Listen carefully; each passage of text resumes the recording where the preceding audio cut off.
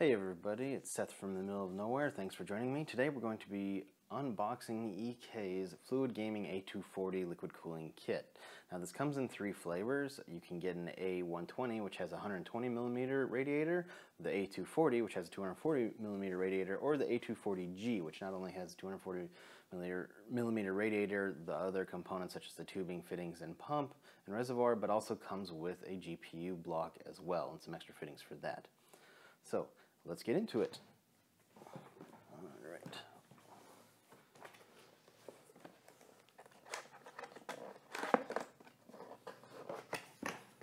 Okay, first, we have some packaging.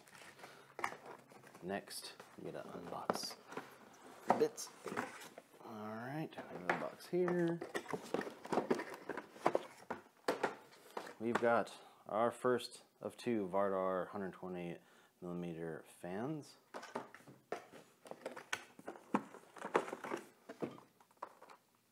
Our second fan.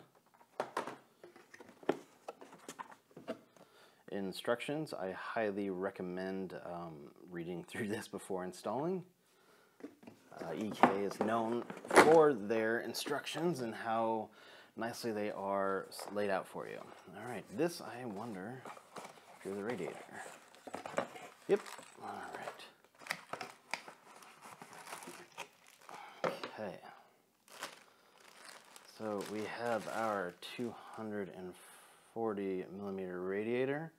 It's got a nice fin density going on there. It is slim, so this should fit pretty much quite a variety of cases. Now this is an aluminum radiator, so do keep that in mind. Actually, everything about the Fluid Gaming line is aluminum, so no mixing metals. Got your screws for the radiator. Now for the goodie box. This is where all the other fun stuff is going to be. If I can get it open without destroying it. Aha, there we go. Okay, so we have a uni bracket. This will help you screw down your pump. More screws. Well, big old Allen wrench. And the box within a box. It's our inception. Okay. Soft tubing. This is 10mm inner diameter, 13 outer. It's a nice size.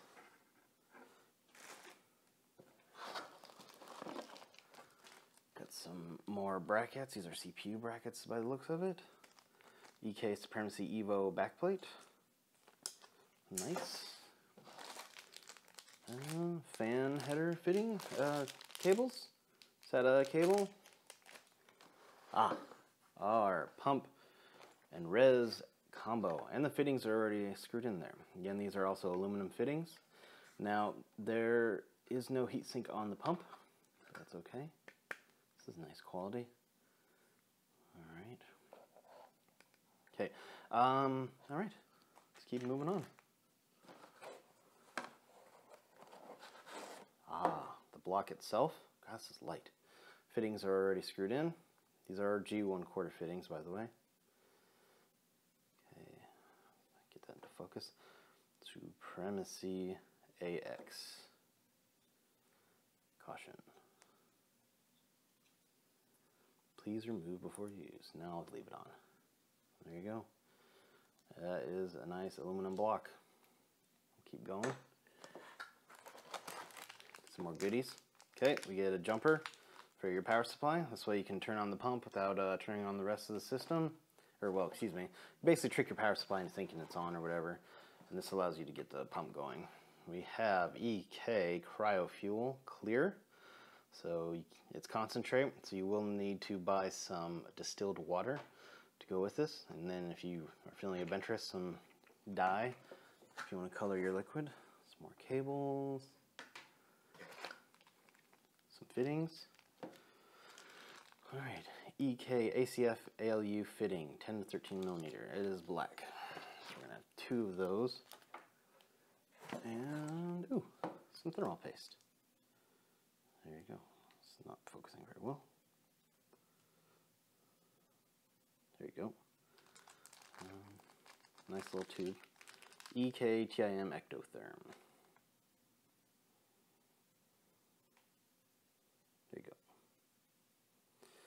Alright, well that seems to be it. This is a rather inclusive kit. I mean, I'd hope so for what it's supposed to do. This will get you started if you are interested in custom liquid cooling. It costs the same price as most 240 millimeter closed loops, such as those offered from Corsair and NZXT. I do have some thoughts on the whole Fluid Gaming line, and I'd just like to go in that with you. So these are things you might want to take into consideration before buying it. As of now, there doesn't seem to be any real upgrade paths with this product if you want to expand your loop. By expand, I mean add additional fittings, add a GPU loop, etc. You can buy the A240G, which comes with the GPU block, but if you don't, there are no options to buy that block separately or extra aluminum fittings. So if you want to buy more fittings or additional radiator or different GPU or CPU block, you have to find aluminum options, as mixing metals can cause corrosion, so keep that in mind. There are no aluminum fittings from EK for hard tubing or drain ports or any other kind of fitting other than what's in the box, as I previously mentioned. If you bought the A120 or A240 and you wanted to add your GPU to the loop in the future, I saw no way to separately purchase the GPU block or additional fittings which come with the A240G. You can't use the DDC pump heatsink, as the pump is not considered a DDC pump. I already asked customer support, so they said, yeah, you can't use that. But you can at least upgrade the reservoir. Okay, so if you want a taller one, you can go ahead and do that. So, however, the future for this product line might be brighter than the picture I'm painting so far, which is one where it's very much a closed system. You get what you get, and that's all you get. Okay. In response to a Facebook post I made, EK teased a future where more aluminum parts are possible. Of course, this statement is open to interpretation and is not a certainty. Finally, in my search efforts, I really haven't been able to find aluminum parts from known liquid cooling manufacturers. So if you do know of any aluminum parts, please comment and provide links in the comments below. So then the obvious question becomes, why aluminum? It's not for better cooling, as copper's capacity to conduct heat is about 60% greater than that of aluminum, so copper can remove much more heat more quickly. So you think you'd want to go with copper for a kit such as this. Because most of the parts, the fittings, the radiators are also copper, you have instant expandability right there. So what's the answer then? Simple, money. Bottom line, aluminum costs less, and this cost reduction has allowed EK to produce a full liquid cooling kit at an affordable price. So if you follow the money, hey, this is what you're going to get. Aluminum's cheaper and to manufacture as a metal, and it's getting you a nice starting point, right? So you have a kit there. So then the next question, what is the goal of this product? To compete with the closed loop market, such as those offered by Corsair and NZXT at a competitive price point. This 240 millimeter kit was only $159.99.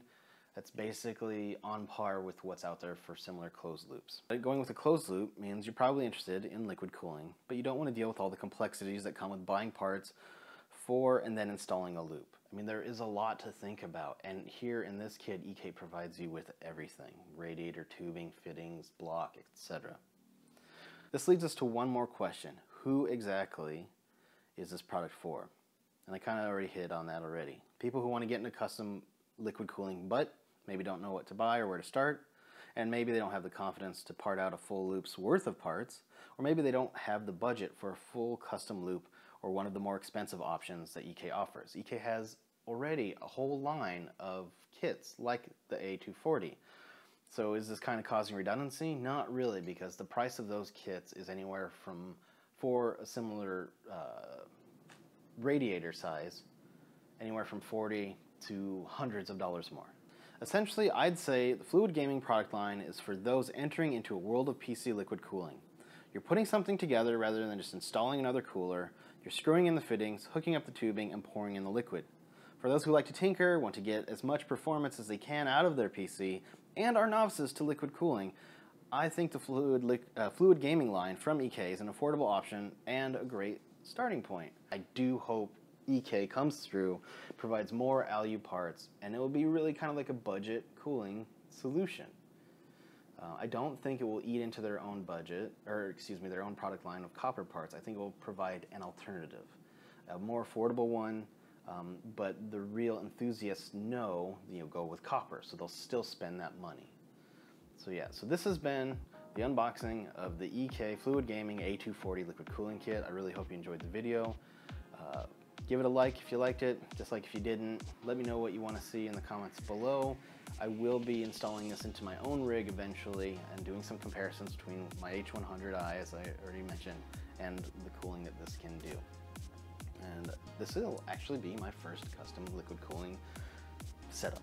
So it's an adventure for me as well. So again, thank you for watching. Hope you enjoyed the video. Hit me up on Facebook or Twitter, and I'll see you in the next one. Bye.